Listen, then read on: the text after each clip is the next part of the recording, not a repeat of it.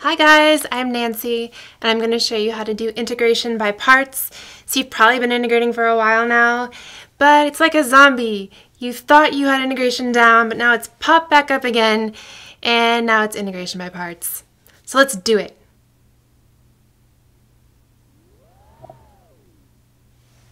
So take a look at this. Say you have to integrate something that looks like this. How do you do it? Well, first of all, ask yourself if maybe this is something that you do know how to integrate already, right away, just by looking at it. I don't. I mean, if this were just integral of x dx, you could do that easily. If it were just integral of e to the x dx, you could do that with the basic integration rules, which hopefully you've learned already. But it's not that. We have the two of them multiplied together. We have this product here, which makes it trickier.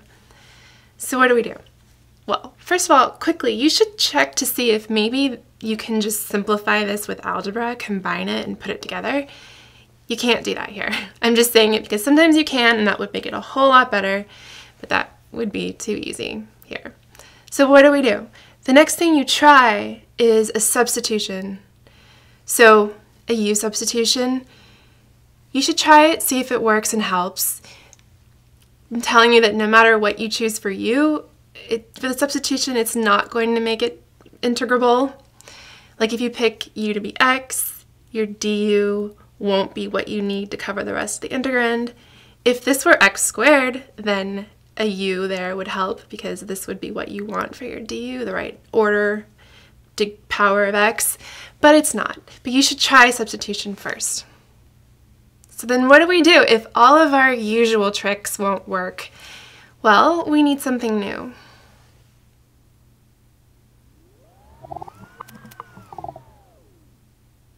Okay, this is the integration by parts formula. What is that? All it does is takes your integral, and it rewrites it using a new, different integral. Why would we do that? Because hopefully the new integral is easier to do, something we can integrate.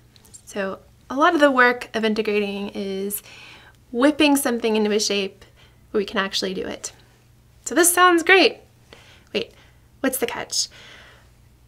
You have to choose what's u and what's dv yourself and carefully in order for it to work.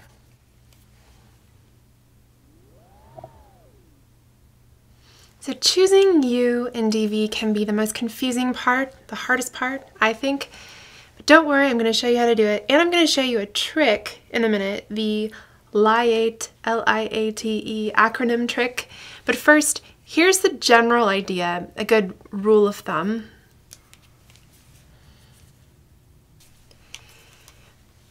And you're going to see a lot of different rules and mixed messages out there, but generally for this, whichever of your two factors gets simpler when you differentiate it, make that your u.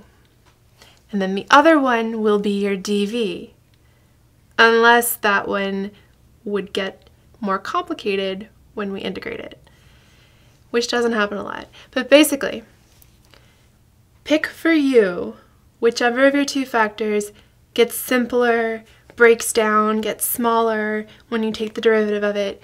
So maybe the degree gets smaller, the order of it gets fewer terms. If it reduces in some way, make that your u, and then the other one your dv. And if this all sounds really confusing, that's because it is. So let me show you what I mean in this one. Which of our two factors, x or e to the x, gets simpler when you take the derivative of it? Well, the derivative of x is just 1. That's simpler. The x dropped out, it's a lower order or degree, lower power. The derivative of e to the x is just e to the x again, which is not simpler. So probably our u is going to be x. And then the other factor, e to the x, should be our dv, unless e to the x will get more complicated when we integrate it, which it doesn't because the integral of that is just e to the x, which is not more complicated. So we're not in danger of that. Our dv is just the other factor, e to the x. And, this is important, whichever one you pick for dv also gets the dx, because you need that differential there. So this is great. We have our u and our dv. Now we can plug it all into the integration by parts formula, but first we do need to find two more things quickly. We have to find du and we have to know v.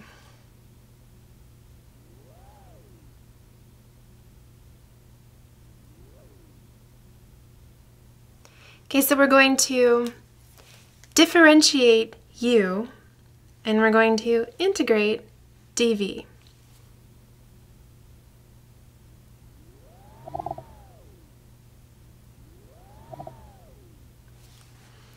So we're going to get du by taking the derivative of u, and we're going to get v by integrating dv.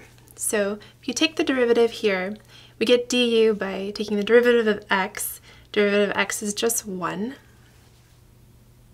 And anytime you're getting a du or a dv, don't forget the differential at the end, the dx. You need that, so don't forget that.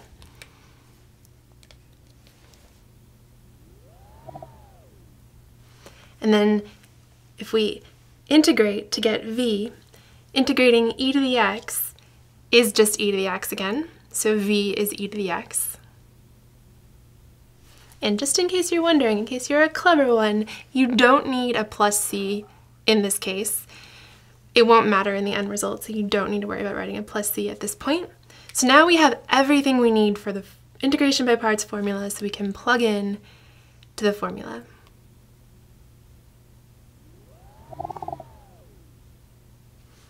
Okay, so now we're going to use this formula on our integral x e to the x dx. X is u, e to the x dx is dv. And the first part of the formula, what this becomes is first u times v, which for us is x times e to the x,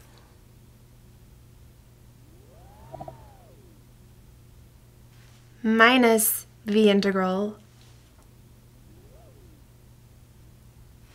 of v times du, and we have those.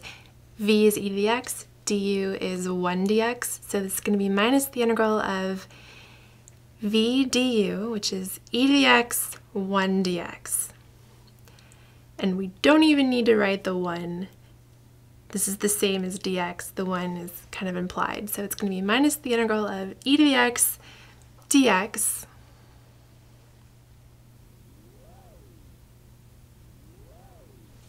Okay, so we've used the formula. I know this looks like it got more complicated, but it's going to work out and we're almost done because this integral is something that we know how to do. This is an integration rule. The integral of e to the x is e to the x.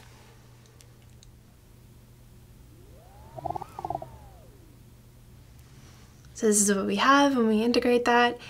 And at the very end, don't forget to add a plus c. This is an indefinite integral. It has no limits here, so you do need to add in the constant of integration at the end. Don't forget the plus c. So this is our answer for this integral. So integration by parts made this solvable, made it integrable, like magic. And if you want, you can check this answer. You can take what you got, differentiate it, and you should get back your original integrand, x e to the x, and you will. So in summary, all you need to do is pick u and dv, find du and v from them, and then use the formula. I mean, look, guys, if you pick the wrong u and dv the first time, don't panic. It's okay if it doesn't work out the first time, if it turns out that your choice doesn't actually break it down and help you integrate. You can try something else. No harm, no foul. I have done it, and part of getting good at something is bumping up against what doesn't work. So the more practice you get with it, the more skill you'll get at picking u and dv. Ah, but you say, what if you hate skills and hate developing skills, and you would rather have a blind rote trick handed to you on a silver platter that always tells you what to pick for you, for sure. Well, then I have just the thing for you.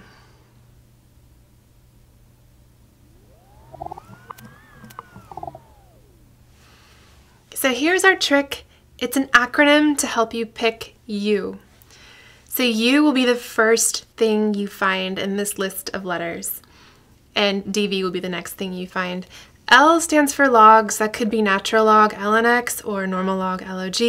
I for inverse trig functions like arcsine x, cosine inverse of x.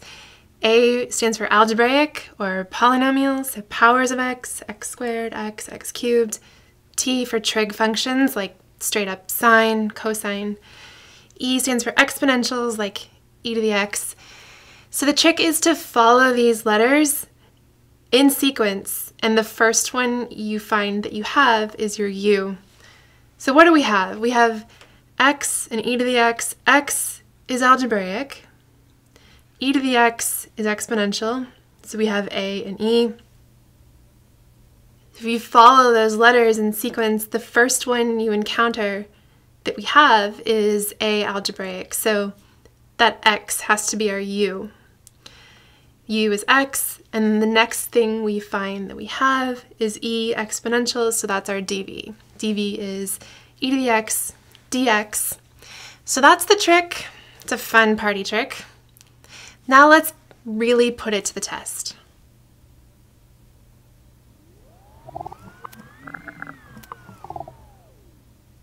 All right, look at this integral situation. Because I think the hardest part is picking U and dv, here are just a bunch of different types, a mixed bag of types you might see. It's a real mess, so let's talk about it. If you look at this one, integral of x sine x dx, we can use our trick. We have x, which is algebraic, sine x, which is trig.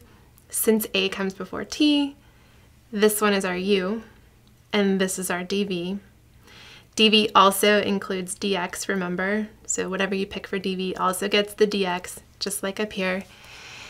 By the way, if you didn't use the trick, it still works to think about it like how we were saying before.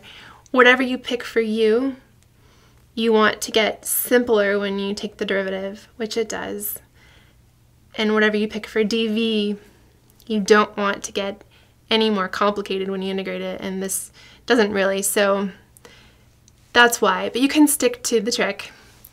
These other two are kind of the same form, algebraic and trig, and you can see that the algebraics won out. They got placed as U because they appear first in our trick, and then these are dv. Only thing I will say is that in this one, you'll need to do integration by parts twice. Yeah, I know. That's a whole other video, but it's exactly what it sounds like when you do integration by parts and you get a new integral. You do integration by parts on that integral in its place, and if you do that, you will get the answer. But anyway, let's look at this kind. This one's here because I don't want you to think that anytime you see an x term that that's going to be U for sure, because sometimes it's not.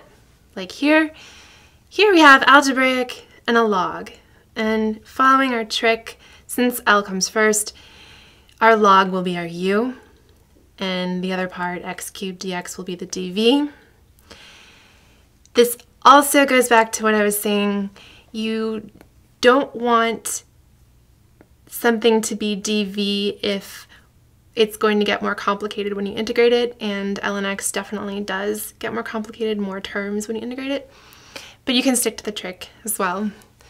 What about this form? We have algebraic and exponential in all of these, algebraic, exponential.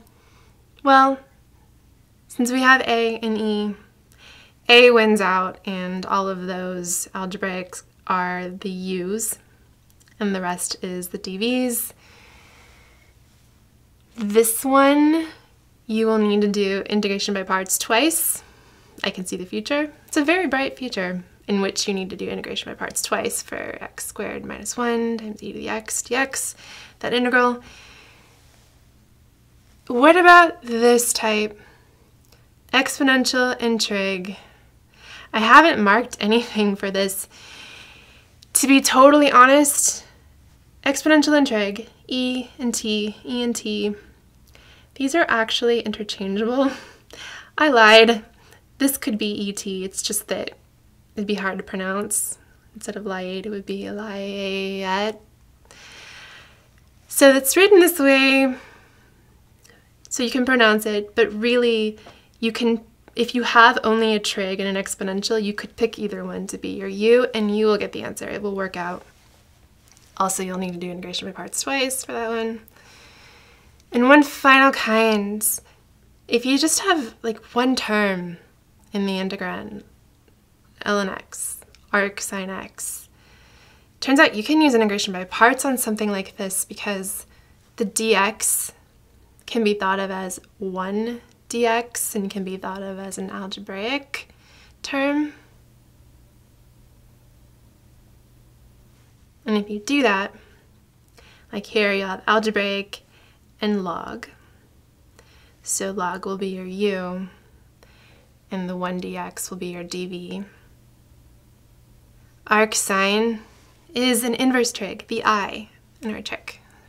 It comes before algebraic, so that's the u. And 1 dx is your dv. So that's integration by parts. Just a couple things.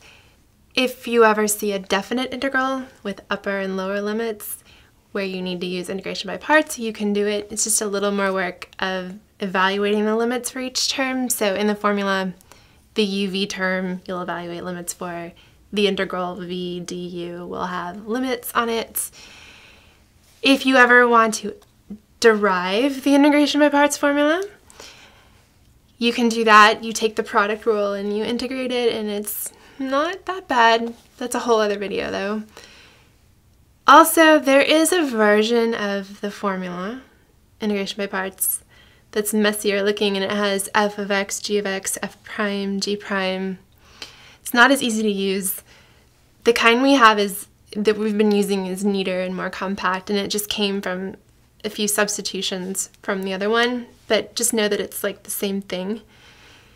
And that's about it. Just if you have an indefinite integral and you're doing this, don't forget the plus c. So I hope that helped you understand integration by parts. I know calculus is exactly what you wanted to be doing right now.